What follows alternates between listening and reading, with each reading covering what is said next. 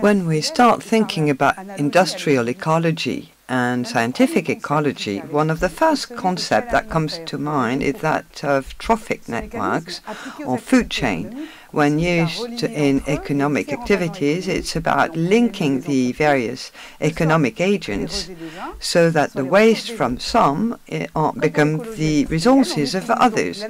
So we use the analogy with the biosphere and we talk about industrial biosphere. Kalundborg was one of the very first trials for industrial ecology, and it's become a global reference now. And industrial ecology would have never been the same hadn't we discovered the exemplary application of these principles. So it's all about recycling the waste from neighboring activities to create a genuine industrial ecosystem in which each company uses the waste from others. Kalundborg is a small city in Denmark, and it's one of the few harbours accessible all year round in the Northern Hemisphere. So they sell steam to Statoil, which sells its wastewater that they use as cooling. The local power station also sells to Novo Nordisk, to J-Proc, building plaster insulation material, and to the municipality that uses it for their urban heating system. The water, which is lukewarm, is also used by a fish farm which is located, and then there is the desulfurization unit that provides gypsum to J-Proc that no longer needs to procure it from Spain. Ashes are also used by a plant that produces vanadium and nickel. So the industrial estate in Kalundborg moved from the traditional model to a circular model in which all production units are interconnected, but this symbiosis was not achieved overnight. It all started when Statoil set up business in Kalundborg in the 60s. They signed an agreement with the municipality for their water supply because they really had a water resource problem. Then the company talked to other suppliers as it was developing, and they signed partnerships with other industrial production sites based locally. Other projects appeared, and little by little, many cooperations emerged: supply of steam, use of excess of water, excess of gas, etc. And today, 26 companies are working hand in hand with the municipality, and they include fish farms and traditional farms, which are supplied in heat and water. This Kalundborg symbiosis emerged from the will of companies, but it has always been supported by local authority, and it's based on transparency, ongoing communication between participants which have set up business next to one another. It allows all members to share material, water, energy, making a profit for each and every one of them. The ecosystemic dimension of the synergy of these exchanges was noticed lately at the end of the 80s.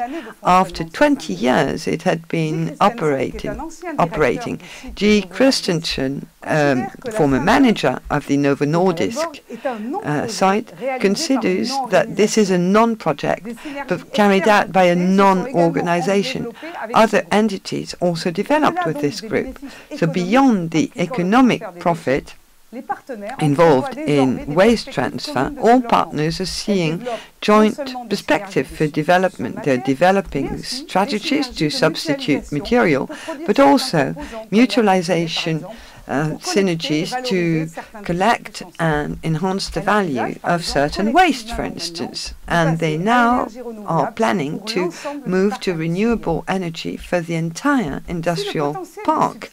If this substitution potential is important, as shown in this graph, which is difficult to read because of the large number of transfers and exchanges which are possible, there are still many blocking points for the development of industrial symbiosis.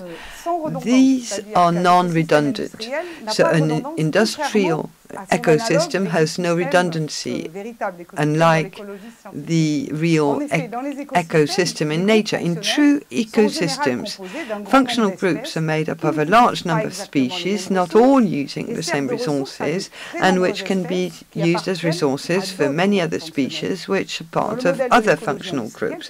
In industrial ecology, each functional group is made up of a small number of companies, and sometimes just one company. So there is a lack of flexibility in the exchanges linked to the number of companies in the area and linked to the nature of infrastructure to ensure the transportation from one industry to the other.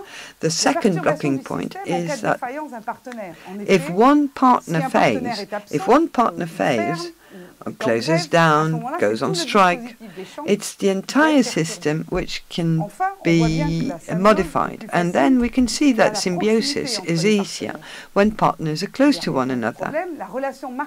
Last problem, the commercial relationship between partners. It's difficult to share resources when these resources do not have a given value for all the partners.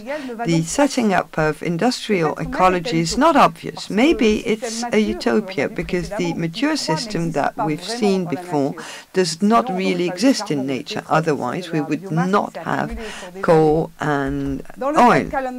In the case of Kalundborg, it's something very rare. There were a large number of historical, geographical factors that led to the development of this symbiosis. But the implementation of industrial parks is booming, especially in China and in Asia. Beyond the economic conditions that can be good, it takes some encouragement at social, political, institutional level in order to emerge operating networks.